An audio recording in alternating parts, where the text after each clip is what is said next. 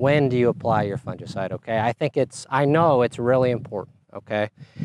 In addition, when I talk to farmers and even some ag-retail salesmen, there's some nervousness about how do you identify what growth stage R3 is. And frankly, it is a little bit confusing, okay? So I want to walk through that today and then follow it up with a couple other important points. So the way you identify growth stage R3 is the first thing you're looking for is the main stem. So in soybeans, you can have some branch stems. So the first thing you want to do is identify what the main stem looks like. Then you want to focus on the 4 uppermost nodes in that main stem, okay?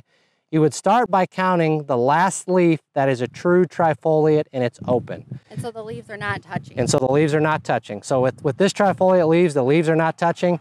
This trifoliate that's just emerging, they definitely are touching. So you'd start right here with node number 1, right there, where the trifoliate leaf meets the main stem.